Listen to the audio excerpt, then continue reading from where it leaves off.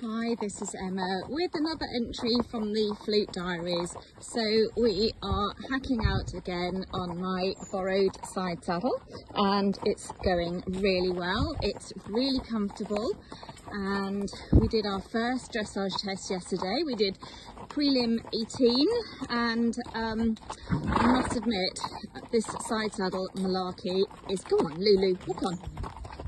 It's really hard.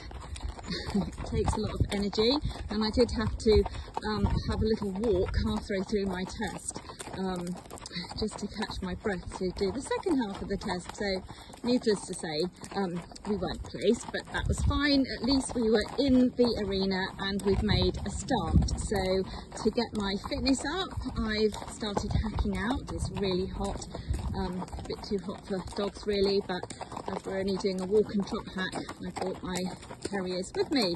So we're going to carry on with our ride, and tomorrow I'm going to be paying the deposit for my new saddle, which is really exciting, and I'll keep you posted as to how we progress. Have a great weekend. Bye.